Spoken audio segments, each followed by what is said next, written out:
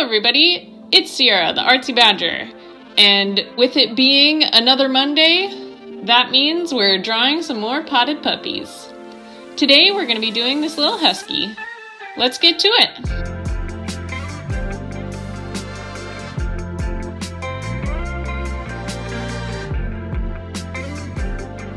So I'm really excited about this series, and I hope you guys are too.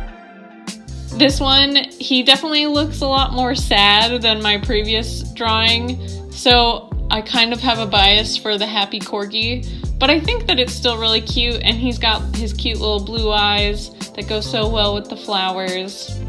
I don't know, I just think that he's more precious than the corgi.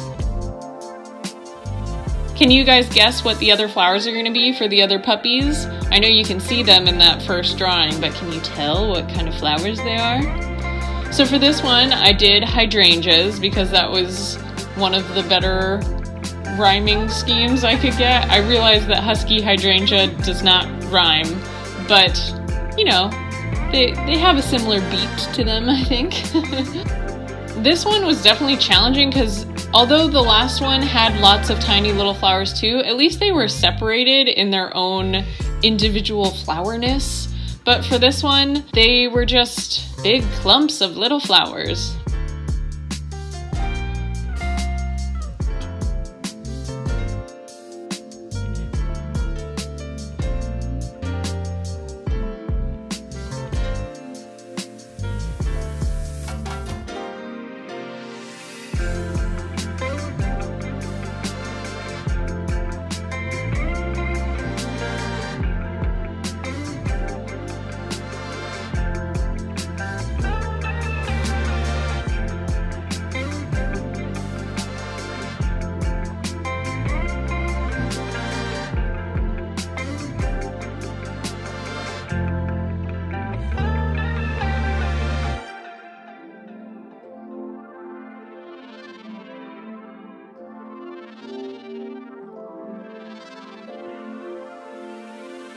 Also, I think I rushed this one in the coloring process a little bit. It causes a lot of the colors to bleed. Maybe it's not that noticeable, but it's kind of noticeable to me. I only noticed it with one part of my corgi. The nose was kind of bleeding, but for this I feel like a lot of the husky bleeds together. But it's okay, I still think he's cute, and I think it kind of helps blur the line of the fur so that it doesn't look like he's just covered in like solid spots. I decided to go with terracotta pots for all the puppies.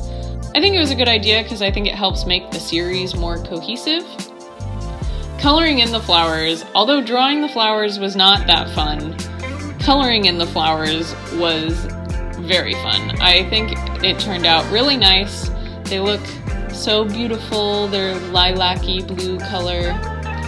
I'm just a sucker for those cool tones, so I really enjoyed that part.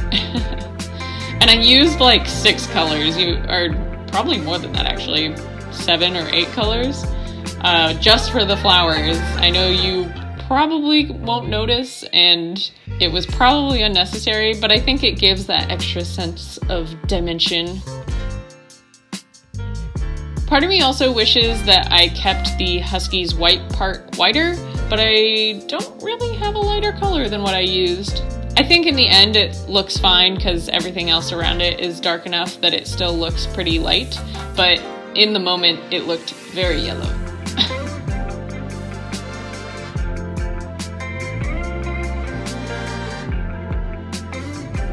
I think the leaves were my least successful rendering in this piece.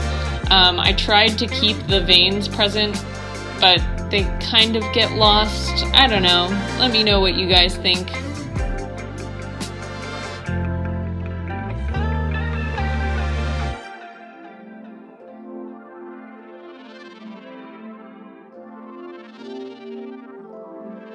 Overall, I think it's another successful potted puppy illustration.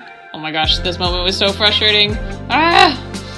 My pen like stopped working and I should have rubbed it beforehand. And then the rest of my signature was so stiff because I had to do it slowly over the spot that, anyway, it was frustrating. that's it. Another potted puppy completed. Husky hydrangea. Thank you so much for watching, and I'll see you guys tomorrow.